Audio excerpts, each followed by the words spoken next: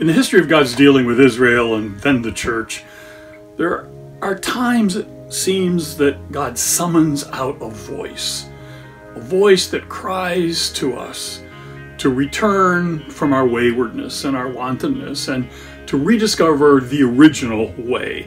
And I believe God has raised up Dr. Zoe for such a time as this. And Dr. Zoe is that voice that is calling the church to return to the reading of the scriptures in which it was designed to be read.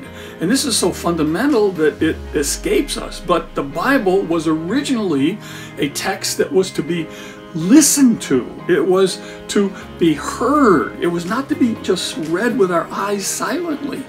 There is the importance of the oral instruction and oral hearing of the scriptures.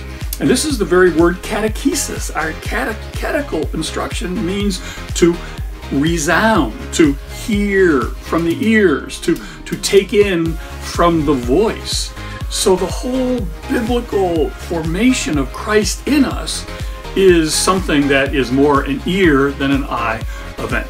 And I am so excited that Dr. Zoe, I'm introducing him to you. Some of you already know him, but his significant work in the Tong Bible, I think, is one of the most important achievements of our time. And I am delighted to introduce Dr. Zoe to the church here in the West. The Bible as one story is holy enough in our lives.